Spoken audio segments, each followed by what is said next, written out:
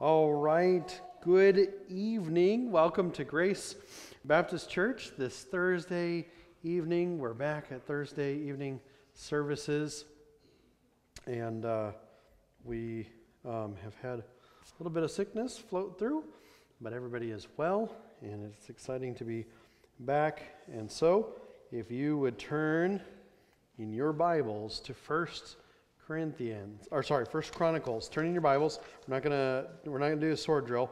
But if you turn in your Bibles to First Chronicles, Old Testament, 16 and verse 25. I want to look at something very, very important.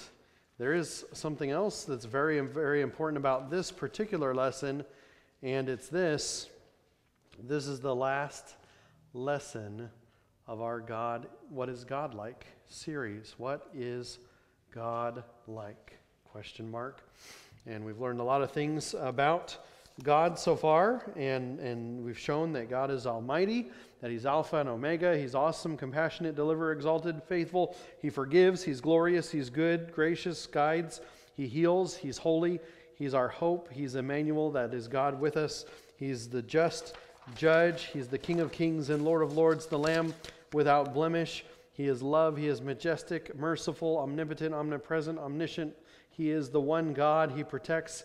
He's righteous. And Stephen, what did righteous mean? What did we learn righteous meant tonight?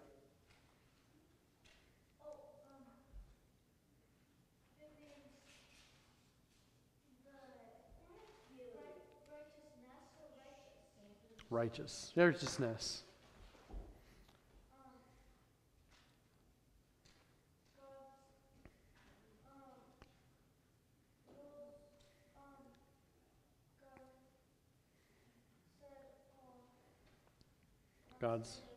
God's standards.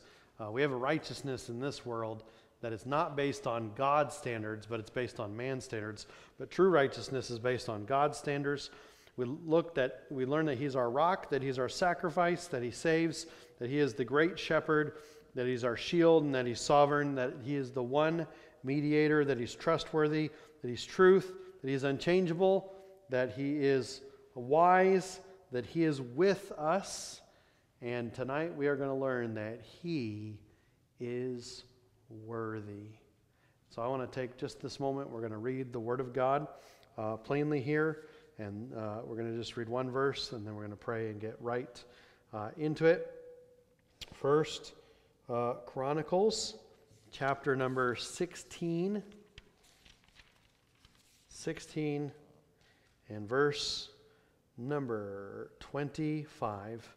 The Bible says this: declare His glory, verse 26, for all notice the little g, gods of the people are idols, but the Lord hath made the heavens.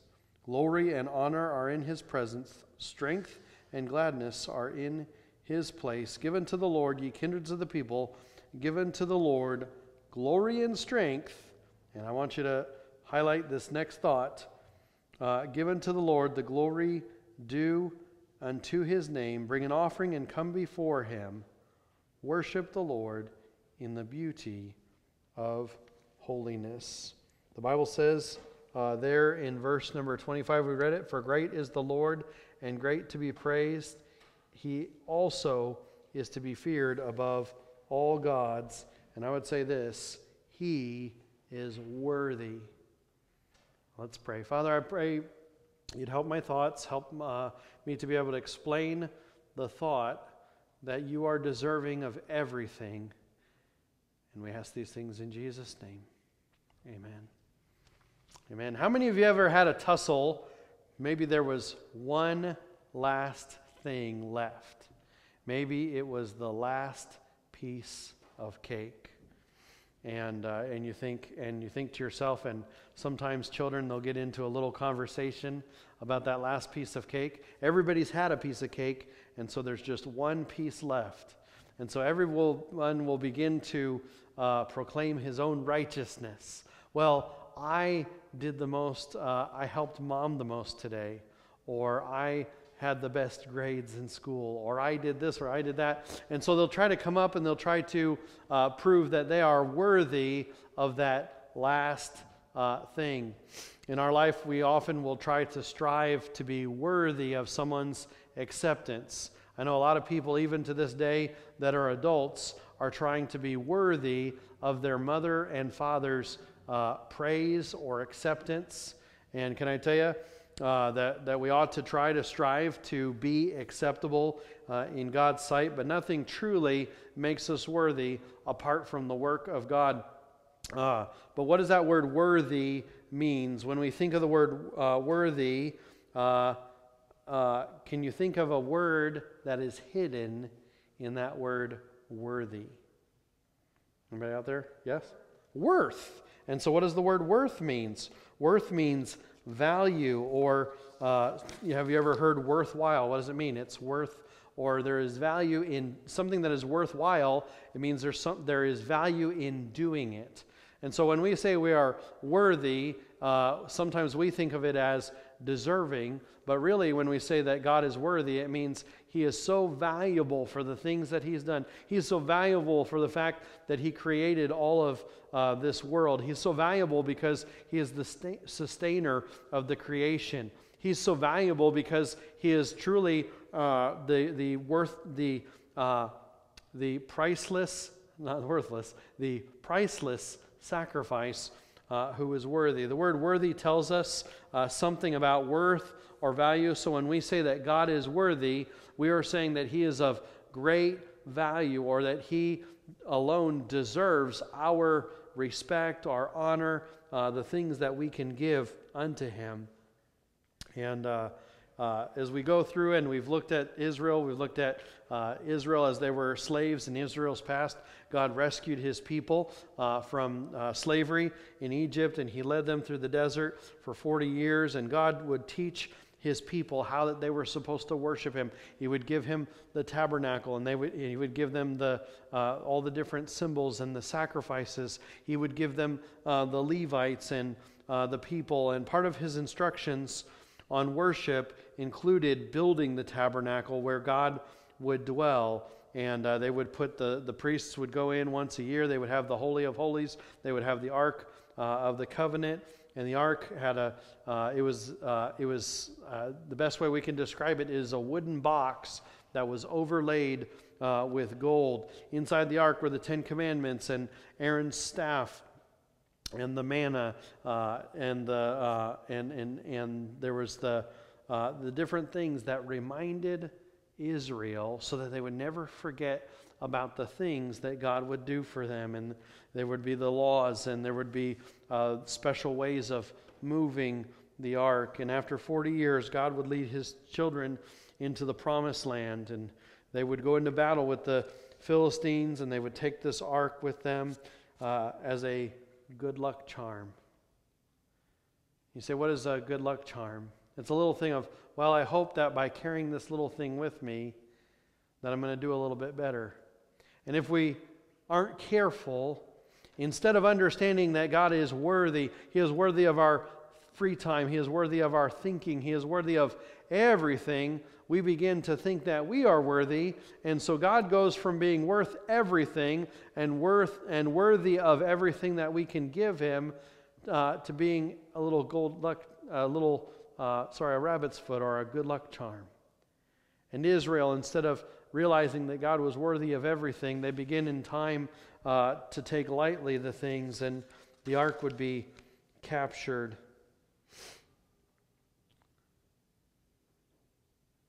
And the Philistines would put the ark in the temple of their god Dagon. You know what God would say? God would say, "You're a little g God." And like we read tonight, the Bible says this: "Declare His glory among the heathen, His marvelous works among all nations. For great is the Lord, and greatly to be praised. He also is to be feared above all gods." Understand, the Philistines feared Dagon. He was their god, their, if you will, good luck charm. And God had to show that Dagon was not worthy of people's worship. And so what would happen? They would put the Ark of the Covenant in the house of Dagon, and they would come back in the morning, and you know what they would find? They would find Dagon bowing down to the Ark of the Covenant. They would find Dagon's statue, if you will, the image of Dagon, falling over. And so, in time, we all know the story, and we've worked through it about how the ark would find its way back. And a man would have to lose his life because he didn't understand that God was worthy of our obedience, and he was worthy of being followed step by step. And so they would bring the ark, and they would finally get it settled, and they would sacrifice just the wagon, the cart that the Ark of the Covenant came in, and the animals that would draw it. And Samuel commanded the people that they do what? That they put away the false gods. Can I tell you that in the United States of America, and this isn't going to be a long, preachy message, but we're starting to elevate things really to the point of godhood. I think in many ways, this last week and in the last couple days, we've seen people elevate a man who is certainly worthy of our respect because of his office, and they have elevated him way higher. And if you will, they are giving him worth above what he is worthy. We've seen people on the other side of the political spectrum that are beginning to take power, and they're beginning to believe that their power is worth so much or is of so much value. But can I tell you, at the end of the day, no matter who sits as president in the White House, no matter who sits as governor in Olympia, Jesus said, "Be of good cheer. I have overcome the world." He said that in John chapter 16.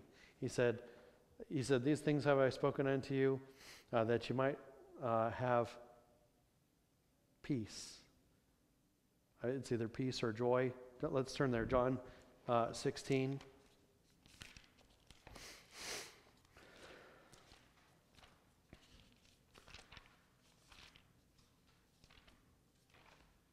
John 16, verse 33. He says, "These things have I spoken unto you, that in me ye might have peace. In the world ye shall have tribulation, but be of good cheer. I have overcome the world." And when we get to Revelation, when we get to the very end, you know what we see over and over and over and over and over? We see, "Holy, holy is the Lord God Almighty, and He is worthy. He is worthy to receive honor and glory and power and riches," and all these things. What does that mean? It means we can give our riches, and we can give our attention, and we can give our time and our talent and our treasure and our efforts over to a worldly system. And what are we really saying? We're saying, you know what?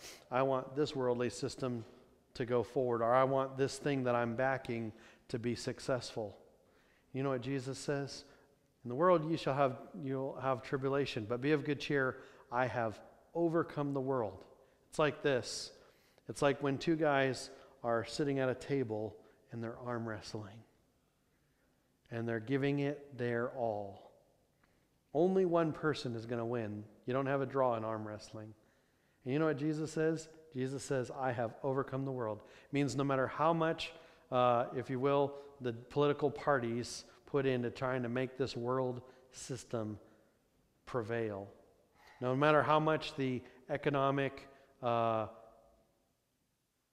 devices in this world tried to make this world succeed, Jesus says, "Nope, eventually I have overcome the world." You know what that means when it says that Jesus has overcome the world? It means this world system is going to lose. And how many people move off to a city called Hollywood, California, or New York City, and they think to themselves, "I'm going to a place that is worthy of my talents, worthy of my treasures. I'm going to devote my life to make it in the stock market, or make it in Hollywood, or make it on Broadway. And I'm going to make my mark, and I'm going to make my change in this world, and I'm going to make a difference, and people are going to know me." And Jesus says, "Be of good cheer." Why? I have overcome the world. I've overcome, you say, I don't see Jesus overcoming Hollywood right now. And I don't see Jesus overcoming Washington, D.C. right now. And I don't see Jesus overcoming the stock market system and the world economy system that is falling apart. Can I tell you, we read the end of the book and it says he's worthy. Why? Because in the end, Jesus overcomes all of these different things. And we read in Revelation chapter 21 about a new heaven and a new earth. Why? Because he was worthy to open the book and he was the worthy sacrifice. And then he's worthy, or he's valuable in this new, making the new world and making the new heaven and making, what he said, all things new.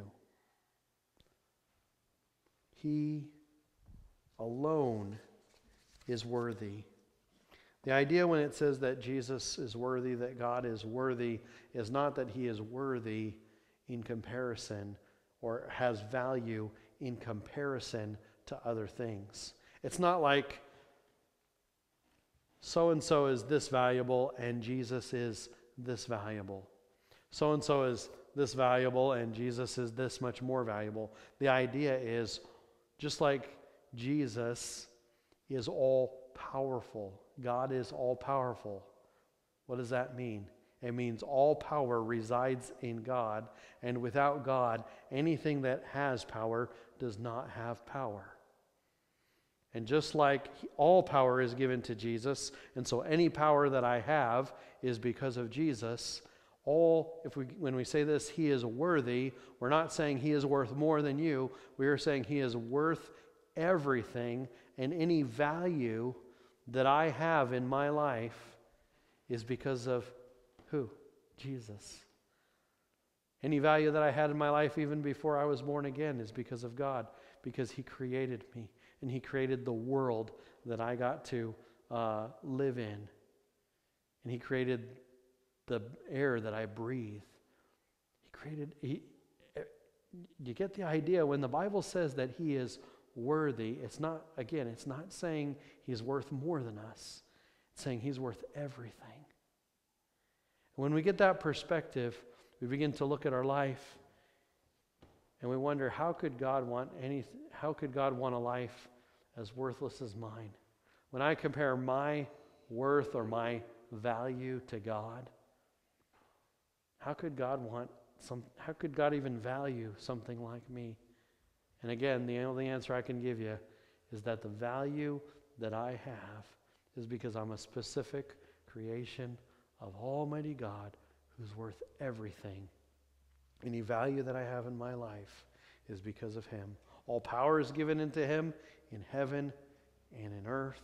All value belongs to him in heaven and in earth.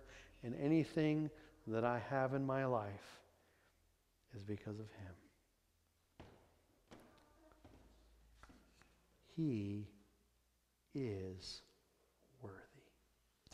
Father, I'm so grateful that he was worthy to open the book, that he was worthy to die on the cross, that you're worthy. You're all powerful, all worth, all value.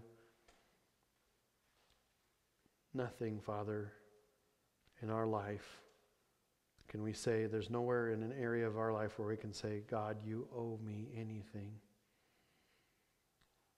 Father, we of ourselves have no value except for the value that Christ places in our life. And that was so great. Help us, Father. Help us to live in light of the fact that we are worth nothing and you are worth everything. In our life and our plans and our dreams, Father, apart from your will, are worthless. I ask these things in Jesus' name.